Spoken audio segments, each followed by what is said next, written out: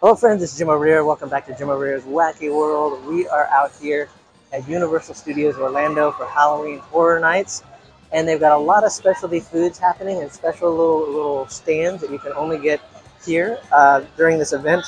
And there's one that caught my eye, which is a Ghostbusters themed food, which is a Slimer Korean corn dog, and it's got like little green pustules and stuff on it. And it sounded just gross enough that I wanted to try it. So take a look at what this is about. Throughout Halloween Horror Nights, you're going to see little food kiosks set up like this. And this is the Ghostbusters one.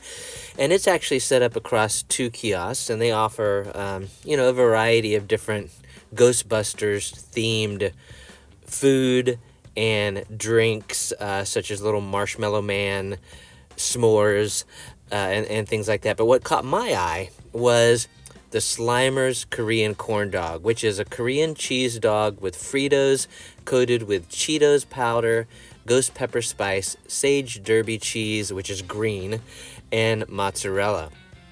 And it's really big. It's like a foot long or something like that. It's a large corn dog. And you'll notice the little green that's kind of seeping through there. That's some of that green Slimer cheese, the mozzarella hanging out, coated with the chips for a nice crispy finish. And it's a good looking hot dog. All right, so now comes the time that we're going to give this a try and see if we can taste the chili peppers and all that kind of stuff in it. So here we go, and I hope it's not too gross. It's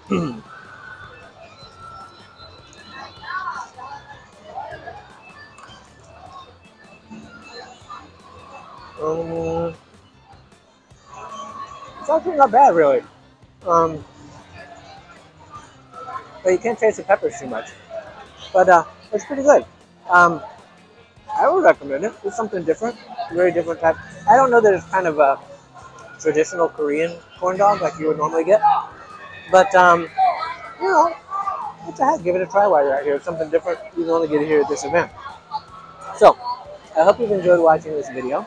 If you have, click that like button to let the powers that be know that you like the video, and click that subscribe button and you'll be notified when I upload new videos. Keep watching the channel throughout the Halloween season, and you're going to see more videos from out here at Halloween Horror Nights, where we're going to look at all the various scare zones, some more specialty foods, the haunted houses, and more.